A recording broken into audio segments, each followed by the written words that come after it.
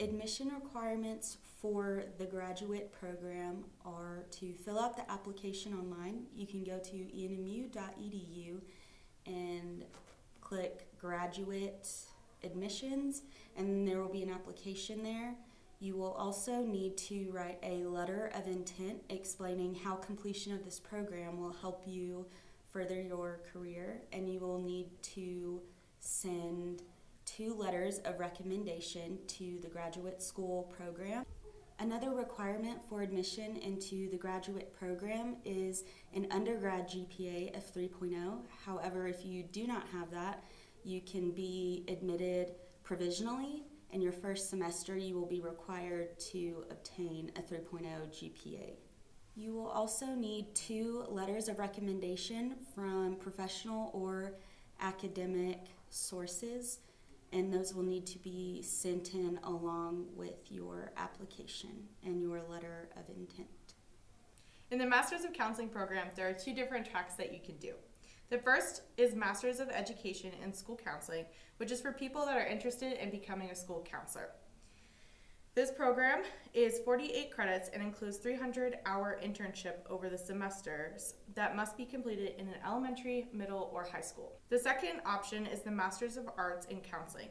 This program is 60-hour and requires a 600-hour internship that is split over 2 semesters. This degree plan is perfect for people that are interested in pursuing licensure as a professional mental health counselor.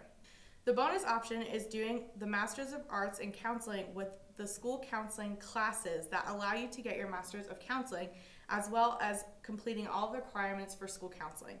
This will allow you to work both in a clinical setting and a school setting. By doing this capstone project, we are providing an outside look into the perspective of a potential client. This is done so that we're able to gain a well-rounded education that can prepare us for the workplace. Here in New Mexico, we are lucky enough to have the Equal Opportunities Project.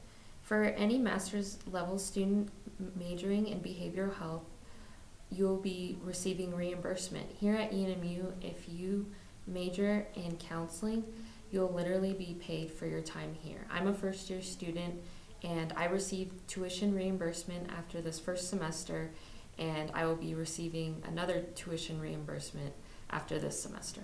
Kate mentioned you will be doing a practicum and internship towards the end of your degree. This typically looks like a full-time job where you shadow a counselor. But if you do a practicum and internship in a rural area in New Mexico, much like Portales, you will actually get paid for your time while shadowing a counselor. Typically, practicums and internships you do not get paid for it. And with the EOP grant, you will get paid for not only your tuition, but also as if it was a full-time job and receive money. I'd like to mention that whenever you receive your license, this EOP grant will pay for you to get licensed in New Mexico.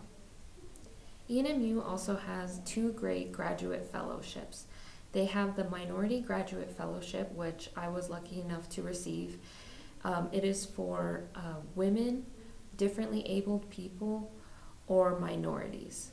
And this fellowship will get you $11,575 for the academic year. Also, there is the Graduate Fellowship, which is for anyone who has a GPA 3.7 or higher, and that will get you $9,600 for the academic year.